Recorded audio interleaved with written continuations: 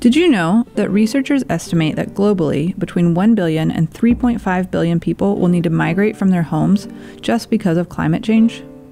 Today, there are 7.9 billion people on the planet. So that's 1 of every 7 people alive today, and maybe as many as half of all people alive will need to migrate because of climate change.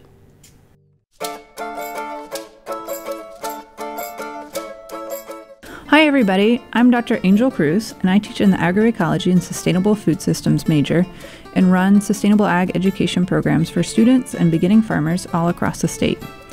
And for my Ph.D., I chose to study smallholder farmers, especially in El Salvador, because across the globe, smallholders represent approximately 75%, so 3/4 of the world's farms. And I'm especially interested because smallholder farmers provide around 80% of our food globally. And I'm Dr. Nora Haenn. I teach in anthropology and international studies. And today we're talking about climate migration with a focus on people who farm fewer than 25 acres of land. Angel and I know these people as smallholding farmers, and the impacts of climate change on their work and their livelihoods will be significant. Nora, I'd like to start off today by hearing from my friend Ricardo, who is a small farmer in El Salvador. Okay, sounds great. Tengan muy buenos días, mi nombre es José Ricardo Ochoa García, vivo en Santa María el Banco. Well, good morning everyone. My name is José Ricardo Ochoa García. I live in Santa María el Banco, in the municipality of San José Villanueva, La Libertad, in El Salvador. I am here with my family. We are 5 people, my wife and my 3 kids. Marielos, Diego, and Hector. Thanks be to God, these are rough times here due to the pandemic. But we are moving forward. And here we are to answer your questions and clarify any doubts and to keep talking about this.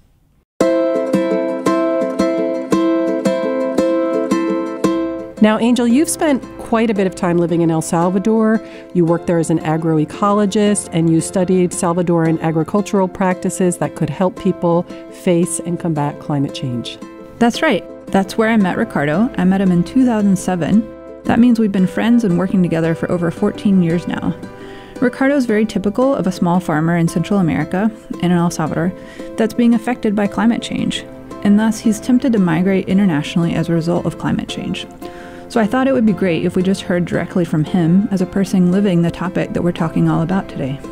And I work in Mexico with smallholding farmers who are also being affected by climate change, but we both thought El Salvador offers the clearest example of the choices facing these farmers, so today we decided to focus on the country of El Salvador. A lo más el 5 de mayo, en la primera semana, segunda semana de mayo, ya por lo menos ahorita el maíz ya tuviera casi 30 días de estar sembrado. So what we just heard was Ricardo explaining that typically in El Salvador, farmers try to time their planting to go along with the onset of the rainy season, or else they might face drought or other problems like late harvest. And so historically, they always planted in early May. But in recent years, the rains have been very unpredictable.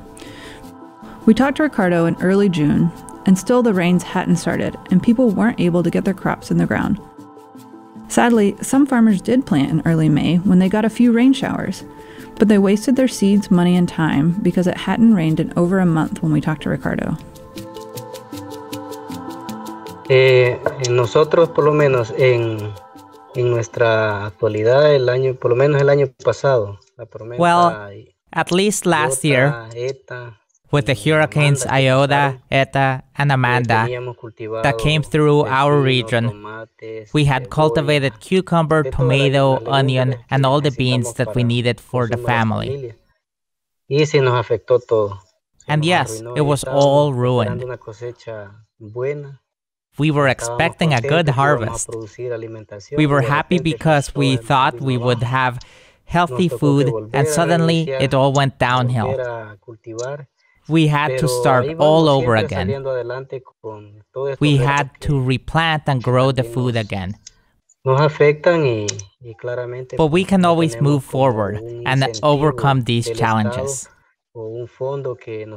It's harmful, but the state does not support us. We do not receive funds or incentives as growers, and I admire those countries that support farmers who produce food.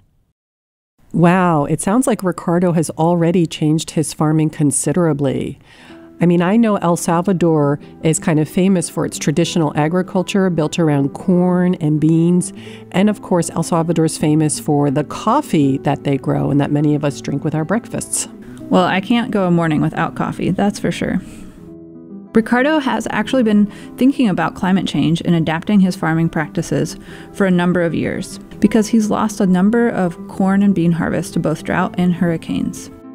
So a few years ago, he decided to take a big risk and try new farming techniques with vegetables. Most people in his community and his family are growing corn and beans for their families to eat. A few also grow coffee or cacao beans, the key ingredient in chocolate. Even before climate change became a reality for Ricardo, he was looking for alternatives because corn and bean farmers and coffee growers only earn about $2,000 a year, which if you break it down to a month by month, that's less than $200 per month. And Ricardo has a wife and 3 children to support. So smallholder farmers are typically doing 2 things. They're growing food for their own families, and they're growing food to sell on the market. You know, Angel, I looked up some numbers and I saw that coffee growers in El Salvador only earn about 80% of that government's living wage. And that if I pay $10 for a pound of coffee, just $1 of that goes to the Salvadoran farmer who grew the coffee. That's right. That's a sad reality. Coffee farmers and vegetable farmers, just like Ricardo, don't get to set the prices for their crops. And they make very slim margins that make smallholder farmers especially vulnerable to changes in rainfall and temperature and other effects from climate change. Smallholder farmers are especially at risk of running out of options and then feeling forced to migrate just to survive. So far in this course, we've learned about future climate scenarios. We've learned about the disproportionate ways in which climate and global change affect some people and regions. And we've learned about the ways in which non-human animals respond to climate, among other things. Angel and I will be building on those themes to explain some of the connections between climate change and migration. The links between climate change and migration can be so strong that some researchers have coined the term climate migration. NC State has a robust and thriving immigrant community. Whether we're talking about our provost from Australia, the many faculty members from different countries, or the 1,000 or so students who arrive to our campus from all across the world every year. These first-generation immigrants are joined by people like Angel and I. My ancestors traveled from France in the mid-1800s, as well as from Ireland in the late 1800s, and I grew up in Pennsylvania. And my grandparents moved here from Cuba in the 50s, and my dad ended up growing up mostly in Florida and the Florida Keys, and eventually moved here to Western North Carolina. He was the first Latino in the county. And in Cuba, my family worked for Mr. Hershey on the Hershey sugarcane plantation. Mr. Hershey signed a letter of support for their immigration papers, and because of that, they still love Hershey's chocolate to this day. I love chocolate. Okay, these migrations are not unusual. People have been migrating ever since there were people. Indeed, people have been migrating for at least 1 million years. Our human ancestors originated in Africa, then migrated into Asia and around the world. And that's why there are people in just about every corner of the planet. So climate change has always been a part of this age-old phenomenon, but today we see these effects on a new scale. So Angel and I are going to review a few key points when it comes to the complexities of today's climate-related migration. And we'll be hearing from my friend Ricardo again, as he tells us why he didn't migrate to the United States, although he did think about it. And he has a special invitation to the North Carolina state community. Ricardo seems like the nicest of people.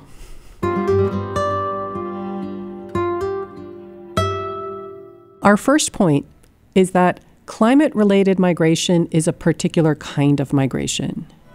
Because migration has been part of the human experience for millennia, we know that not all migrations are the same.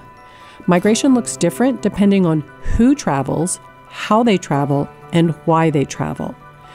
You know, maybe as a student you've migrated to Raleigh. Maybe you'll migrate again by leaving Raleigh in the summertime or by studying abroad for a semester.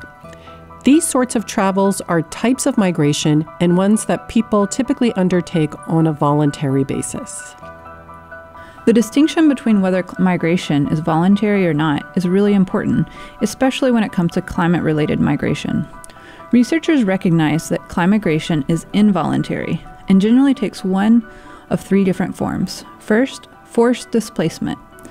It's the kind of migration that follows a crisis, like when a hurricane makes a region unlivable. Hurricane Katrina is probably the most well-known example of forced displacement that we know in the U.S. Second, we have planned relocations, which is where governments help move people away from an inhospitable setting. And the third is researchers use the word migration to talk about people who move of their own will because they feel they have to. All of these migrants could be termed climate refugees. And smallholder farmers are especially vulnerable to becoming climate refugees, not only because of those slim earnings we talked about earlier. Smallholder farms are often found on marginal land, such as hillsides, deserts, and floodplains.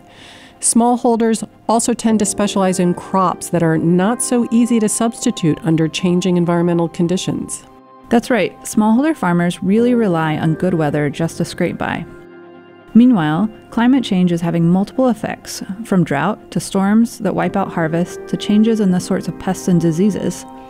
Many of the farmers I work with in El Salvador are located in a region known as the Dry Corridor, where droughts are fairly common even before climate change. In El Salvador, climate change is expected to both decrease the amount of land that's suitable for production and decrease productivity on the land where coffee, corn, beans, and vegetables can still be grown. Of course, we don't yet know all the effects climate change will have in El Salvador and elsewhere.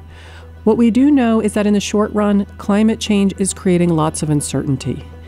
And for smallholding farmers, one incredibly important area of uncertainty is the weather. Rain in particular has just become too uncertain to make a safe bet about when to plant. So in part 2 of this podcast, Angel's going to tell us more about her research in El Salvador and what farmers there had to say about climate change.